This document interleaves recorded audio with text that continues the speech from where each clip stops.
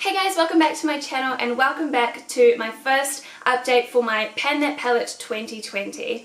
This year, if you didn't already see my introduction video, I am attempting to pan the Lorac Pro, the original palette, but I will link my introduction video down below if you did miss that one.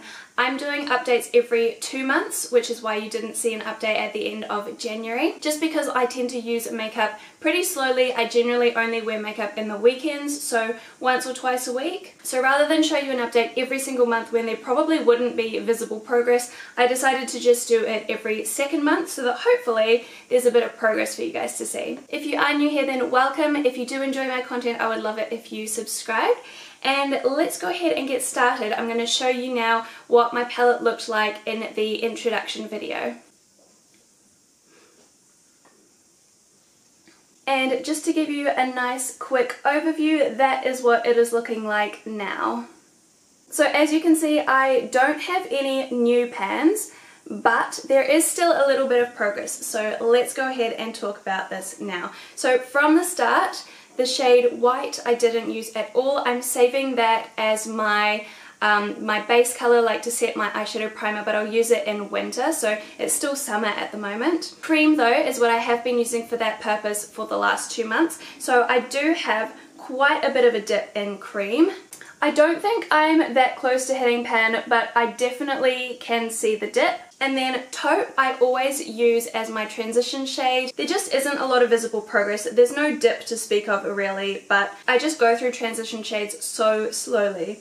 And then Light Pink and Mauve I haven't been using. I've just been doing the one same eyeshadow look every time I've done my makeup for the last 2 months. Sable I use to deepen the crease a little bit, but again I use such a tiny amount. There's no dip, you can't really tell that it's been used much. Espresso is one that I already had a dip in, and I use that shade to do my brows.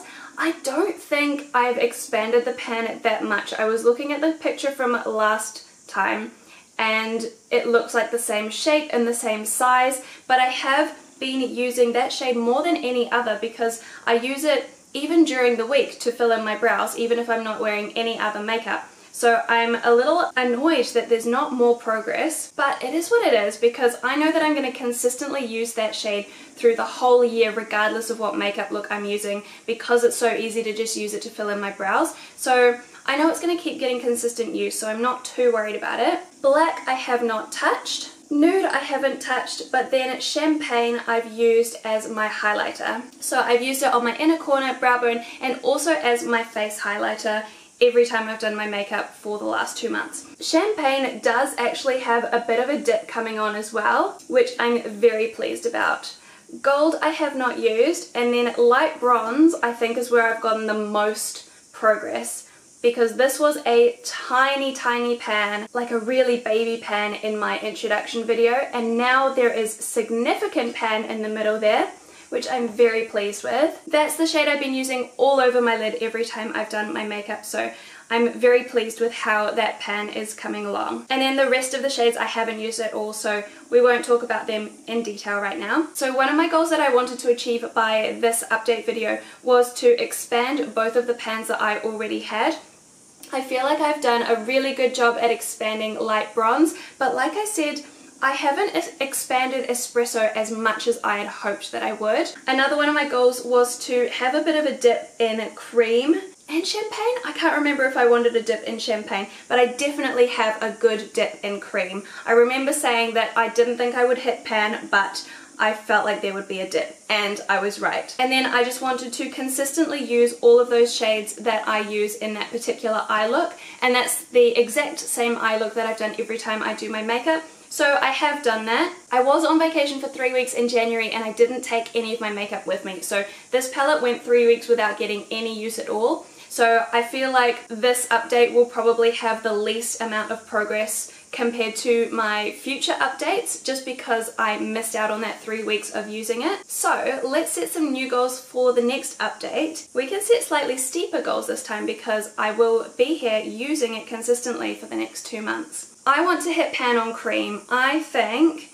that if I use it consistently for 2 months, I can hit pan on cream. So let's make that a goal. In terms of the eye look that I want to be doing, I've already hit pretty significant pan on light bronze, so I want to start using a different lid shade. We're heading into autumn now in New Zealand, and that is a great time to be using beautiful warm shades. So I think I will continue using taupe and sable because those are my beautiful warm transition shades. For my lid shades, I don't want to restrict myself to just one, but I think I'll try and get a bit of use out of gold because I think that's a beautiful shade for autumn, and I think I'll use a bit of garnet as well. I think gold will be my main lid shade, but I think I can throw a bit of garnet in there as well. I definitely won't hit pan on either of those two because there's no dip at all in either of them, but I reckon I could get a bit of a dip going in gold. If I make gold my main focus, I think I can make a bit of progress on that. I definitely want more of a pan in espresso. I use it every day. I don't know that I'll be able to take it all the way down to the bottom because it doesn't seem to be going that quickly for me, but I think I'll just make sure I am using it every day and just getting as much progress out of it as I can. I'll keep using champagne as my highlighter. I'm not sure if I'll be able to hit pan, but I reckon I can be pretty close. I reckon I could have a very deep dip by the next update. So I want to hit a pan on cream, expand a pan on espresso, create a bit of a dip in gold, and deepen a dip in champagne. I think that is enough for the next 2 months. Those are my goals. Hopefully that's not too much of a reach. I feel like those are all achievable goals. Anyway, that is going to wrap up today's video. Thank you so much for watching. I hope you are enjoying my little pan that palette series. I have done one of these in the past. I think it was 2018, so I'll link that playlist down below if you're interested in seeing how I did last time. Spoiler, I didn't do very well. I hope you're having a wonderful day, and I will see you again next time. Bye!